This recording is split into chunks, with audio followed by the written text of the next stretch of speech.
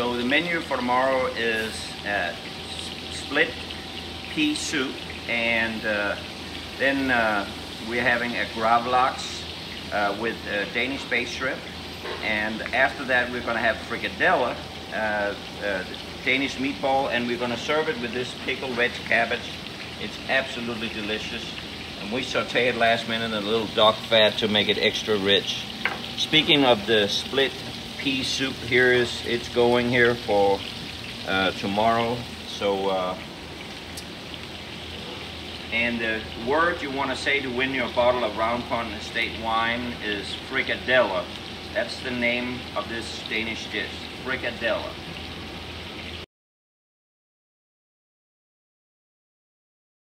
How a pastry chef like me likes to make frikadeller instead of using a spoon is using one of these pastry bags. It's a lot faster.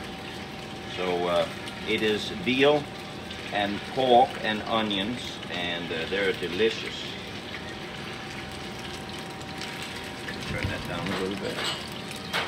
So you fill them up on the pan as good as you can here. So you can see we're making a lot of them over here because people eat a lot of these. And what we are planning on serving with these frikadeller is a red cabbage, a pickled red cabbage, which is another Danish speciality.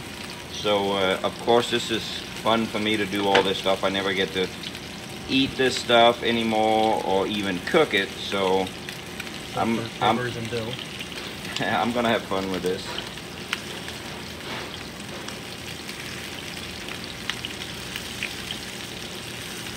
Alright, there's a pan right there, and then we'll make some more over here.